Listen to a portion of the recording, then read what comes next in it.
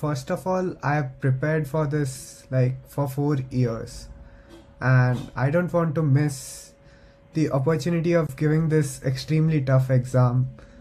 Uh, like this would be a very nice experience. I'm also giving this exam as a test of my skills rather than an entrance exam. This is the toughest exam because there's a time constraint in it. Like there's not much time to derive formulas. MIT or any other US institution does not have any entrance exam and as such, and there's not much competition there. But the first year exam of some common classes in physics and maths of MIT are much easier than the JEE Advanced. It's like a very tough exam in a short time. That makes it the toughest one actually.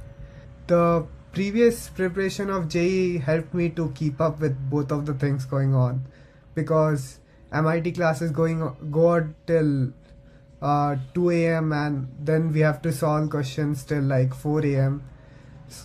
So it is being difficult to study for both JEE Advanced and MIT.